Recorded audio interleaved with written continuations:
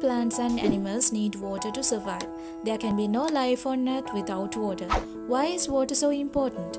Because 60% of our body weight is made up of water. Our bodies use water in all the cells, organs and tissues to help regulate body temperature and maintain other bodily functions. Staying hydrated is critical to maintaining a normal body temperature. Our bodies lose water when we sweat and in hot environments. Sweat keeps our bodies cool, but our body temperatures will go up if we don't replenish the water we lose. That lack of water causes dehydration, which in turn causes levels of electrolytes and plasma to drop. Water aids cognitive functions. Proper hydration is crucial to staying in good cognitive shape.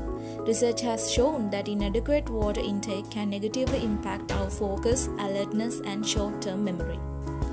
Third one, water protects the tissues, spinal cord, and joints. Water helps lubricate and cushion our joints, spinal cord, and tissues. This helps us to be more physically active and reduces the discomfort caused by conditions such as arthritis. Water helps by creating saliva. Water is the main component in saliva. It's critical for breaking down solid food and keeping your mouth healthy. If you find your mouth is drier than usual, increase your water intake. If that doesn't work, see your doctor. Coming to the fifth point, water helps excrete the waste in our bodies. Our bodies use water to sweat, urinate, and pass healthy bowel movements. We all need water to replenish fluids lost from sweating. We also need water in our systems to have healthy stools and avoid constipation. Drinking enough water helps our kidneys to work more efficiently, thus preventing kidney stones. Water maximizes our physical performance.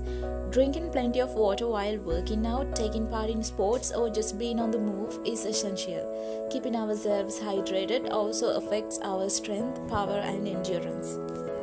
So here are some ways to make sure that you drink enough water.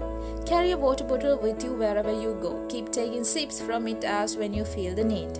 And track your water intake. Make sure you consume the optimum amount every day, which is a minimum of half your body weight in ounces per milligrams. So with that, I conclude my video. I hope you enjoyed it. So if you enjoyed it, please subscribe and hit the bell icon. Thank you.